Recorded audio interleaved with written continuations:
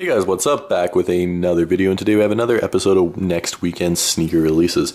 Not too many crazy releases this weekend, a bit of a change from the last 3 weeks, but there are still some pretty nice shoes coming out. Before we get into that, if you could follow me on Instagram and Twitter at TheRealRayRay20.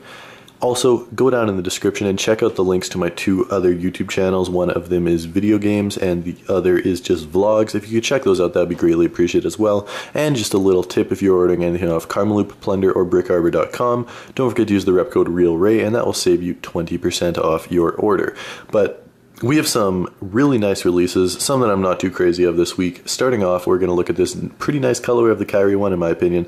I actually really like how this looks. It is being called the Venus Flytrap colorway. Originally, it was rumored that it was called the Australia colorway, but who really cares what it's called? It still looks the same. So we have this sort of dark teal blue over the majority of the upper, green and orange on the outsole, a silver swoosh, and an orange sock liner. These will be $110 on February 27th if you want to pick them up. I wouldn't expect them to sell it right away, so you don't need to wake up early to get these. Also on the 28th, we have this really nice Air Huarache trainer in this cool blue, I believe was the color, and dark navy colorway. It's a really nice looking shoe in my opinion. I love how that's the base of the strap is sort of translucent. You can see through it. For 120 bucks, you can't really go wrong with these, and they'll be available at your Nike sportswear accounts on the 28th. Also on the 28th, we have this LeBron 12 colorway.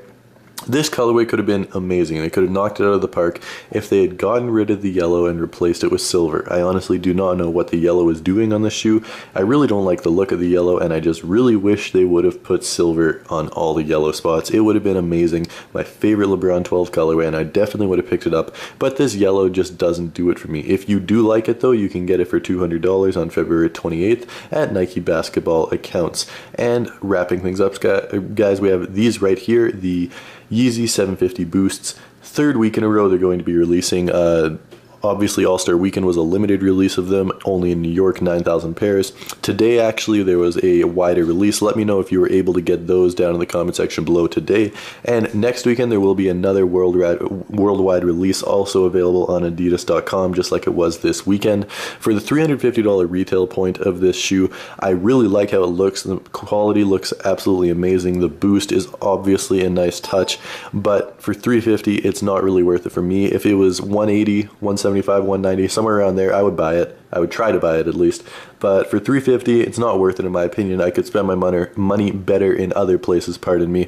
So let me know if you want to try and pick them up, if you already did pick them up, or if you couldn't care less about them. That's it for this video, guys. Hit that like button if you haven't already. And if you're new to the channel, please hit that subscribe button. I'll see you guys tomorrow with a brand new video. So until then, peace.